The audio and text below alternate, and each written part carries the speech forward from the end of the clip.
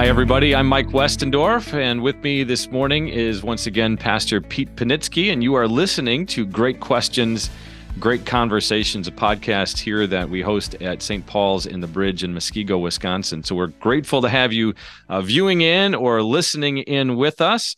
Pastor Pete, how are you doing? I'm doing great. My voice is back. It's all healed up, so I'm ready to go. And all of you guys listening on like Spotify or Apple Music and whatnot, you cannot see the glow of his face after how many hours were you out at that graduation service? 3 hours for graduation, outdoor graduation.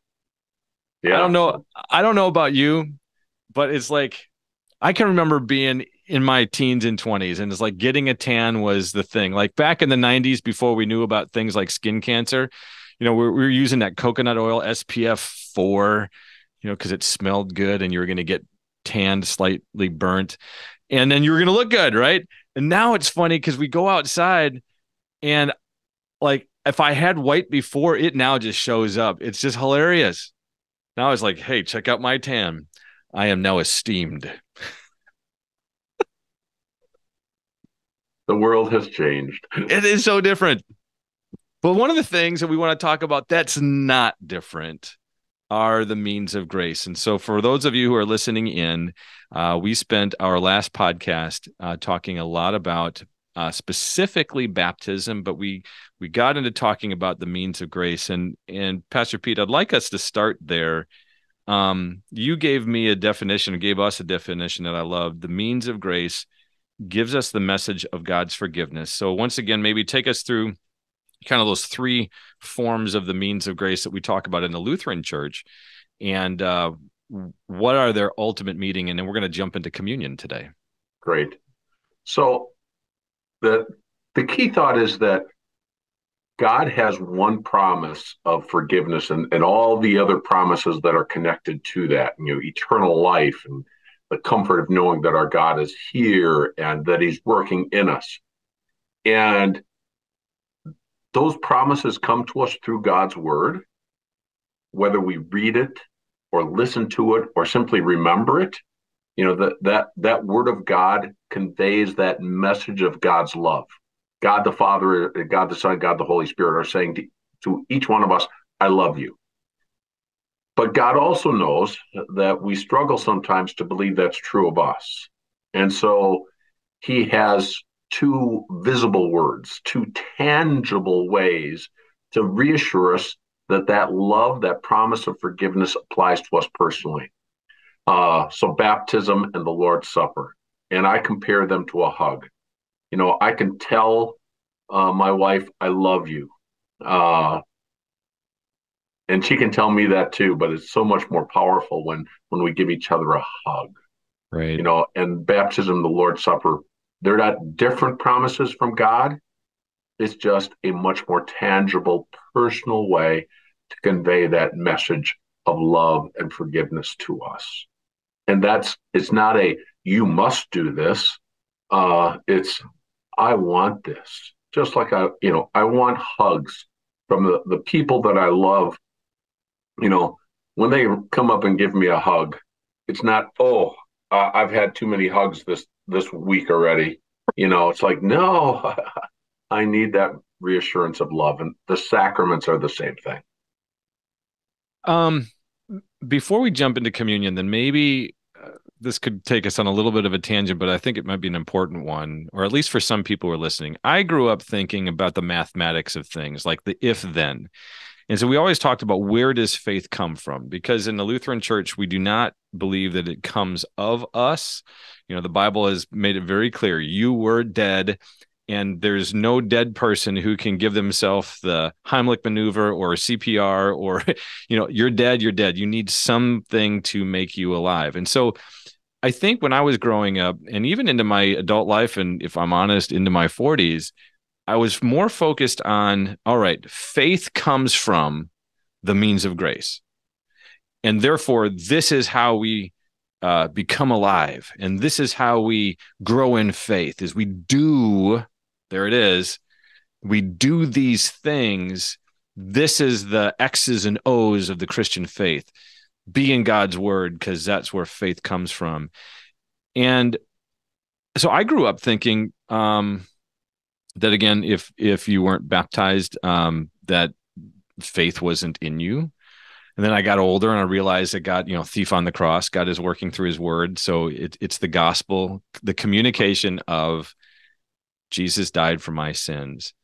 And communion was always kind of this iffy one because it sounded like it was the kind of thing that you did after you came to faith. But then we talk about it strengthening faith and you need it for faith. And can you clear up maybe some of that confusion of where does faith come from and how does this apply? How do the sacraments in particular apply to faith once created?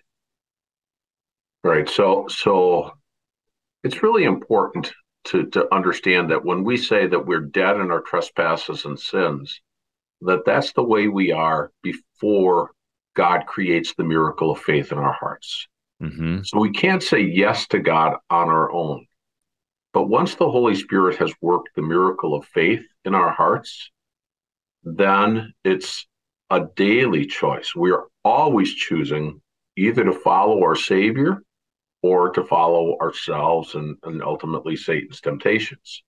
So that we have a will that must make daily choices. And sometimes I'm afraid that we as Lutherans, when we downplay the idea of choice because we can't choose to believe in the first place, we lose sight of now as a believer, I must daily be making choices to serve my Savior. Because if I love him, I will obey him. Jesus Mm-hmm. said in John 14, if you love me, you'll obey my commandments. So I daily am called to make those choices. That's what my faith wants to do. Ooh, I like that. So how does faith get created? It gets created through God's word, God's promises. And we can humanly decide whether we want to listen to God's word or not, but we can't decide to believe. Just like, the example in my mind is late at night, I'm worried about things. I can't get things out of my mind. And if I could just make the decision, um, you know, God is in the heavens. He will do what he wants to do. I don't have to worry about it. I can go right to sleep. And sometimes that happens, Yeah, but a yeah, lot of times I make that choice to believe, but I still worry. yeah. So we can't make our hearts at rest with God. That's a miracle the Holy Spirit creates in us and then continues in us. And it's how God gives us his promises, whether in the word, Mm-hmm. spoken, read, remembered, heard, or the sacraments. It's the promises that reassure us and strengthen our faith that and maybe recreates faith when faith is gone. Yeah. Um, so it is important for us as Christians to use the means of grace, word and sacraments. But again, not because this is a requirement, but it's I have this marvelous relationship with my God, and I can never hear him say, I love you enough. And I like how Yeah. you I, said, I like how you I said, just sent an email to Joni, my wife. And at the end of it, I typed in, love you. mm-hmm. And she responds back, love you too. Right, We don't have to do that. right. I just want to. Yeah. And And the I relationship want, is better for it. yeah, yeah. So I, it's all about I have this marvelous relationship with God. And this is my connection with my God. and I like what you said, and that's what my faith wants to do. My faith is desiring this. I love what yeah, I mean, this is helpful. So for all of you who are listening in, um, we're going to talk about communion and why should I go and be a part of this? Why should I participate? What's the benefit out of it and things of that nature? But like you said, that that's what my faith wants to do. And to your point about I love you, I love you, I love you. When a husband and wife when a father and son, a mother and daughter, when friends stop hugging and stop saying, I love you, it's fascinating to see how that relationship separates oftentimes. Mhm. I have, I'm sure you do this too. I mean, we all have relationships where I could not see that person for 10 years, but there has always been such a strong relationship between us because we've loved each other and because we've said it, that when we see each other in person, there is this love. And yet, how much stronger would that relationship be if we hadn't gone 10 years in between the two? Right. So with that segue, and that picture, thanks for that, Pete. This is just this is gold. Let's talk about communion and what it is, what we as I think we probably have to get into well, is it the body? Is it the blood? Is it the drink? Is it what are we talking about? So what is it? But first and foremost, let's talk about why Jesus instituted it and why it matters for us today, and then we can talk about the mechanics of it. Right. So the the key thought that helps me appreciate communion is, he said, take and eat. This is my body. Take and drink. This is my blood. But he mentions this is the blood of the new covenant. Mm. And in Exodus chapter 24 at Mount Sinai, Moses and Aaron and the leaders of God's people gather on Mount Sinai to have a meal with God, to seal the covenant that was made with the Israelites at Mount Sinai. And an animal was sacrificed, and the blood of that animal was sprinkled on the people. Part of it was put on the altar, and part of it was sprinkled on the people. And Moses said, this is the blood of the covenant. As you feel that blood and see that blood splattered on you, it's an assurance. This covenant that's given to us here at Mount Sinai applies to me.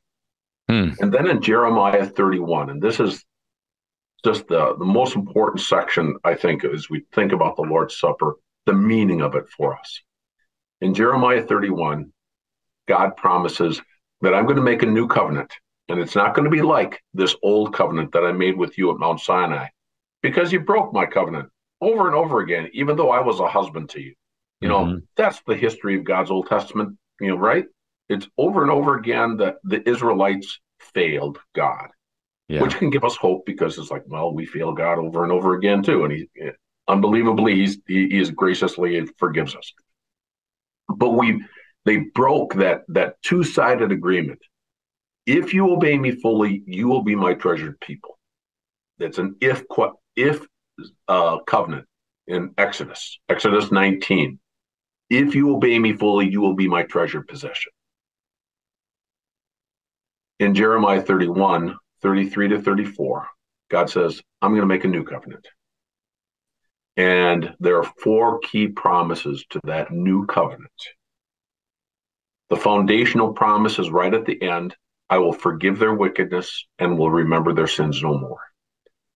In the Lord's Supper, in the blood of the new covenant that we receive in the sacrament, we have this personal assurance of forgiveness. Mm. And then on top of that promise is, I will be your God and you will be my people. Oh, I take the sacrament to be reminded of my identity, that I am God's child.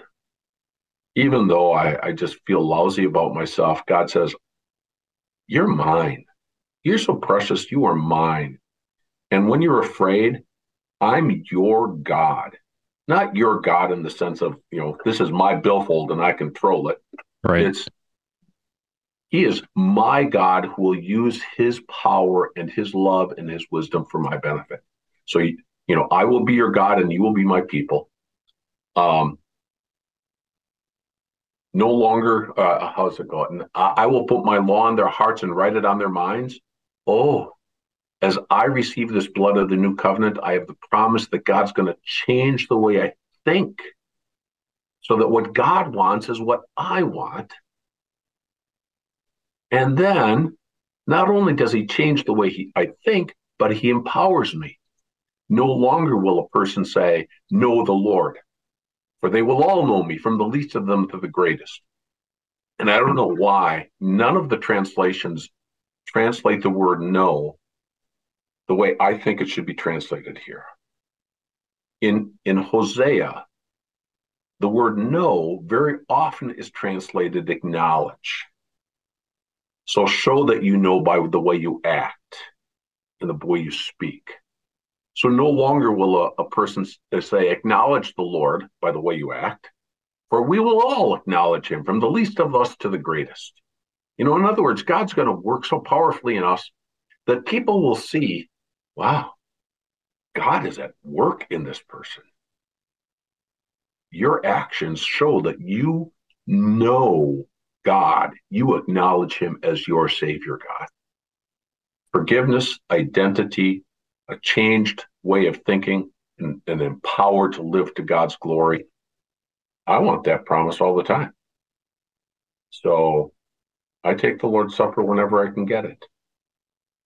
Say that again. Forgiveness, Identity, identity, a changed way of thinking, and empowered to live to God. Yeah, just read Jeremiah 31, verses 33 to 34. Just read that over and over again and make that your own. You think Wow. about that when you're coming up to the Lord's Supper.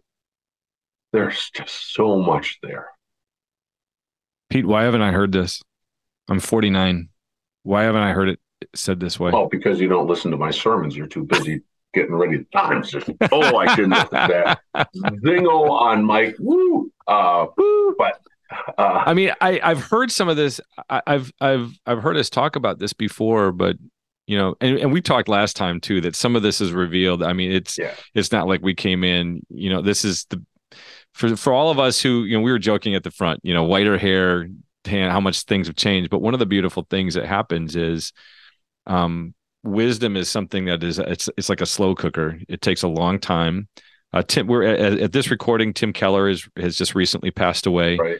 And gone is now that voice of all of that information and wisdom and connectedness. And yet he's always, he's God has poured it into you. He is pouring it into me, because a day will come when I will need to share with other people these things that I'm learning later in life that actually are really, really important and beautiful. But I'm always amazed, Pete, just how much new stuff I'm learning and why I didn't learn it earlier. Maybe it was just there all the time and I just wasn't paying attention, or I couldn't process it because I didn't have a care or experience. But holy cow. Yeah, that's why, I read the Bible every day and read through the Bible once a year. And I'm always finding something new connections. It's like, oh, that's great. Yeah. And I couldn't do that at the seminary. At the seminary, I was plugging through some of this stuff kind of for the first time, and a lot of this you just don't get the first time. So again, like we said early on, before we started recording today, that don't compare yourself. I could compare myself with Tim Keller and never measure up. Amen. All I'm trying to do is, am I growing in my faith today? Am I in Do I know more about my Savior's love for me today than I did yesterday? It's a good day. Yeah. And compare yourself with yourself and strive to grow as yourself, because there's always going to be people, pastors, professors, scholars who know so much more. That's okay. There's always more to learn. That's beautiful. All right, so Jeremiah 31. This is beautiful. This is huge. But I hope for those of you who are listening that what we just talked about. But Jeremiah 31, 33 to 34. There's 4 promises that come in the new covenant, of which Jesus establishes in Maundy, Thursday. There's forgiveness, it's identity, it's a changed way of thinking, and it's an empowerment to live to God's glory. And so now we started there. Take us back to Maundy Thursday Yeah. and the impact of that sacrament, that way of Jesus saying, I love you. Here's the promise of forgiveness and all the promises that then flow because of forgiveness. Take us back to Maundy Thursday and connect it to the church. And I think that in my catechism days and even the seminary, I think I spent a whole lot more time uh, thinking about the mechanics Yeah. than the benefit. But the mechanics are important because Jesus said, this is my body and this is my blood. So he gave them bread and he said, this is my body. He didn't say this symbolizes my body. He said, this is my body. And he took the cup and it was wine. I mean, you got to remember, this is spring. Have you ever tried to keep grape juice unrefrigerated for a long time? It becomes wine. Not necessarily good wine, but it starts to ferment. Yeah. This is wine, fruit of the vine. And he said, this cup of wine is the new covenant in my blood. This is the blood of the new covenant. Those are two different ways that he said it, right? Mm-hmm. And why is it important to recognize that his body and blood are there, not just symbolized? Because symbolism then requires me to do more. See, if his body and blood are there, not because of the strength of my faith or what I understand, but just because of his promise, then whether my faith is strong or weak, his body and blood are there. And I'm getting the benefit of it. The stronger my faith, the more I'll appreciate it, right? The more I'll get out of it. But the promise is there. It's not just a reminder. It is here. Take it and eat it. Take it and drink it. And in 1 Corinthians, in chapter 10, Mm-hmm. Paul says, the bread that we break, is it not a participation in the body of Christ? Is it not a joining together, a having in common with the body of Christ? Bread and body united. Mm-hmm. Fellowship it's the Greek word fellowship. They're united. There is something in common there. And then the cup which we bless, is it not a participation, the fellowship, a sharing in the blood of Christ? So all four elements are present. And if we take the Lord's Supper without thinking about it, in 1 Corinthians 11, where Paul says, examine yourself, think about it, understand what you're receiving, because if you don't, you are receiving it to your soul's harm. Yeah, you I've are always been. sinning against the body and blood of the Lord. You're not sinning against Jesus. He didn't say you're sinning against Jesus. Paul wrote, you're sinning against the body and the blood of the Lord. You are treating something that is holy with contempt. Think about in the Old Testament, I just read where King David is put the Ark of the Covenant on an ox cart, and he's trying to move it from somebody's house up to Jerusalem. Right. And the oxen stumble, and a guy Perez reaches out to steady the Ark of God. And, he defiled the Ark of God by even touching it. And he was struck down dead just like that. Ours is God who says, don't defile my holy things. You see it in Nadab and Abihu earlier in the Old Testament. On the day that they were ordained, they bring unauthorized fire into God's presence, and they're struck down dead. The day they're ordained. Yeah. Ours is a God who says, do not treat as unholy my holy things. And so you are guilty of sinning against the body and blood of the Lord. So this is a powerful call to repentance for people who just go, it's no big deal. And if you're And I want to talk to my brothers and sisters in Christ who are going, well, maybe I'm not prepared to receive the Lord's Supper. Maybe I'm going to receive it to my harm, because maybe I'm going to sin against the body and blood of the Lord. I haven't examined myself properly. Guess what? If you have that question in your mind, the law has done its work. Yeah. You've already examined yourself and said, I'm wanting. I'm missing something. And that's who God invites to come and receive his body and blood. It's only for sinners. Jesus didn't come for the righteous. He came for sinners. And is that what basically is happening when we come either unprepared because we are not taking the time to, in humility, examine ourselves? In other words, examine the reality and be in humility, say, you are God and I am not. And there are evidences in my life of the spaces, and whether you know them or not, my heart knows them, my mind knows them, you know them.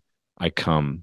So that's a proper. But if I don't take the time to do that, and I just say, hey, here's this religious thing that we do, I'll jump in. So that's a problem.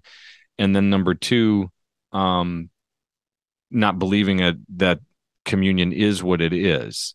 Is that the other space where we can not be well prepared? Because that kind of gets into that faith thing of like, well, is the body there? Is the blood there? Is it body and blood? Is it just, Well, we want to make sure that people understand what they're receiving. And I think I'm a little afraid sometimes that we put too much emphasis on this idea of examine yourself. Paul says, examine yourself. But sometimes I'm afraid we make that too structured. Mm. Mm-hmm. Oh, I can't because I didn't think about the Lord's Supper this morning before I came to church. Now, if that's your practice and that's what you want to follow, that's fine. But ultimately, our services are structured to prepare you for the Lord's Supper. Mm-hmm. But there's hardly ever a time when we have to celebrate the Lord's Supper when, first of all, we don't humbly come before God, examine ourselves, and confess I'm a sinner in some kind of confession of sins. Mm-hmm. And God, through the pastor, announces your sins are forgiven. Why do we do that? Because that's just part of the way that we prepare ourselves to receive the Lord's Supper properly.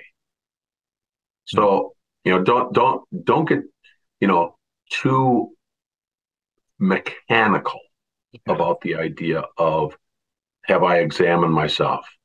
If I see that I'm a sinner and I want to receive these marvelous promises in the sacrament, you are worthy and prepared to receive the sacrament. And then the whole issue of, we in our church body, we practice close communion. What does that mean? Close communion is one thing. The one issue is I want to make sure that you understand the Lord's Supper so that you receive it to your benefit. Every once in a while, I'll see somebody coming forward that I go, we don't, we're a large enough church that we don't, lean over and say, hey, I don't know you. But I wonder, just the way they're acting, I don't think they understand what they're doing, that they're not receiving it to their benefit. So we want people to understand what they're receiving, but then we also recognize that taking the Lord's Supper is a very powerful confession that we are united in faith. The very next passage after, in 1 Corinthians 10:16 is the blood that we break, or the bread that we break, is it not a participation in the body of Christ? And then verse 17 says, okay, not only is there this fellowship of bread and body and wine and blood, but there's also this fellowship, this uniting with us, with fellow Christians. For we all, are one body, for we all partake of the one bread.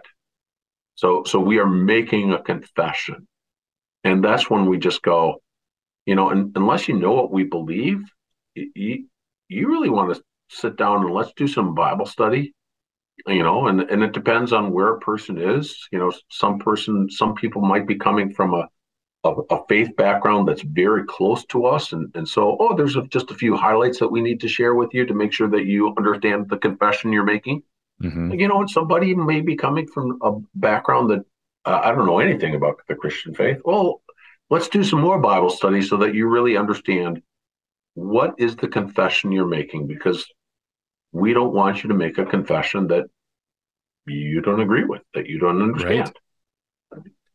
And So that's it's not, I'm not judging somebody's faith. All I'm saying is, you know, let's make sure that we're all on the same page.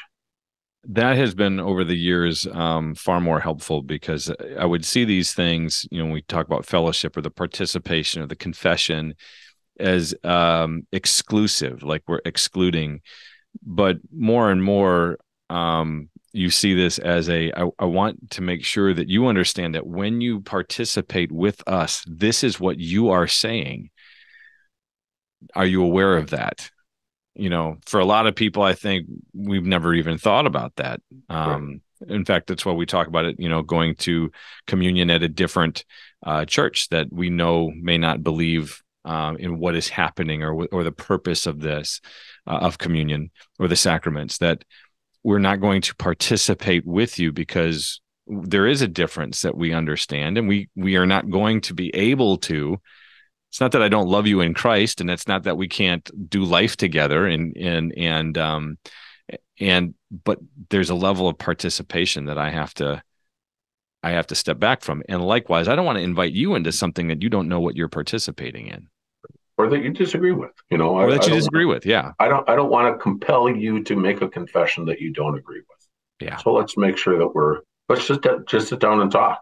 And again, that talk can be relatively short, or it can be many weeks long of of our membership Bible study, because there's a lot of issues that sadly divide God's church. Was just And thinking we're that. not, and we're not saying nobody else in the Christian faith is saved. It's just when you believe something is true and somebody says, no, that's not what I believe, you can't just ignore that and say, well, you can believe, I'll accept what you teach and you accept what I teach, even though they conflict. Right. You know, uh, I'm not saying you're not a believer. It's just I just can't agree with what I think you're saying is wrong. Right.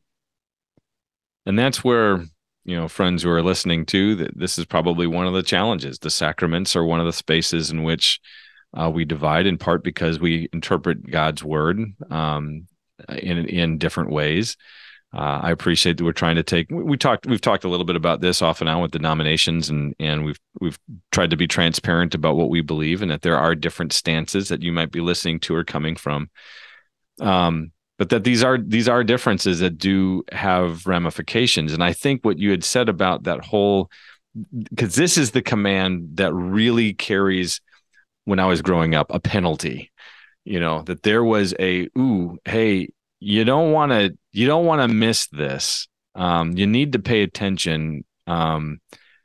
It just became a little bit more serious for me to say, well, what does this mean? And I could take this and harm myself. A friend could take this and harm them. I I guess I need to look at this more seriously. And Mhm. so then this becomes a point of very good conversation. But the sacraments are a place in which the denominations divide. Right, right. And I mean, it's helpful just to read through the First Corinthians and the backstory behind what Paul is saying. The backstory is, oh, I can celebrate at the idol temples and Yeah. celebrate the Lord's Supper. And Paul saying, you either are in fellowship with us or not. You can't be in fellowship with both. Right. And obviously, somebody who's of a different Christian denomination is not worshiping at idol temple. I'm not saying that, but I can't ignore when I believe something that church is teaching is wrong, just to say, well, that's okay, because I know that it has ramifications down the road. Yeah. Uh, and, examine yourself. People were coming to the Lord's Supper, that they were, the Corinthians were not a role model for how to do church. They were coming, and some were getting drunk as they celebrated the Lord's Supper, and there were, it wasn't potluck. It was, oh, bummer, that table over there's got nothing, and we've got this feast, and let's celebrate. And it was dividing the congregation, and people were not thinking about what they were receiving. And it comes as no surprise that the the fellowship meal that the Corinthians enjoyed as part of celebrating the Lord's Supper didn't become a long-term custom in God's church. Hmm. No, we're going to focus our attention on Jesus' body and blood. And I mean, that's the beauty of a sacramental church, is that you are reminded over and over again of Jesus' death. This is what our ministry focus is all about. My Savior died for me and rose again. Mm-hmm. You know. Yeah. And all the promises, I appreciate going all the way back to where we started with, that God has one promise of forgiveness, and it's out of that all of the others, eternal life, blessings in this life, it's out of that all of the other blessings flow. And so forgiveness. And what is the central theme of God's word? God loves, God forgives. Even when we screw it up and go our own way and build our own kingdoms, God is still calling us, because there's an eternal kingdom to the reality of humanity. And all of these other blessings and pour out of that, but he gave us the three means to do that: his word, and then these personal baptism listen to the last one if you're curious about baptism and just joining us for the first time, but listen to that one. But baptism and communion, these personal touches of assurance that he does love me and does forgive my sin, and therefore his promises are good for me. That's so beautiful.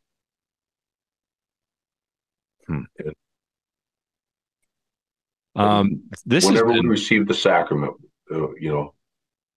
it doesn't work just because we receive it. Luther said the words "for you" require nothing but a believing heart. And that's this is given and shed for you, and so faith grabs on to those promises. That's beautiful.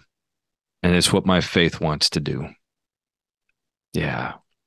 I love it. I had other questions, but man, I just think that this is too good a place to end. All righty.